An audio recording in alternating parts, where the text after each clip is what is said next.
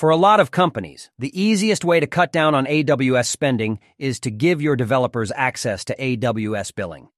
In the cloud, every architectural decision is a buying decision, and there's a dollar amount attached.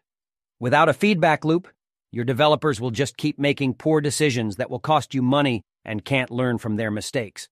So, give them access to billing and some basic training on how to use it, like cost tagging or how to read an AWS bill. Yes, sometimes they can overcorrect and chase after tiny savings that are not worth their time, but all it takes is a bit of education to remind them about return on investment and to remember that their time is also a cost. So don't spend $400 of engineering time to save $1 on your bill.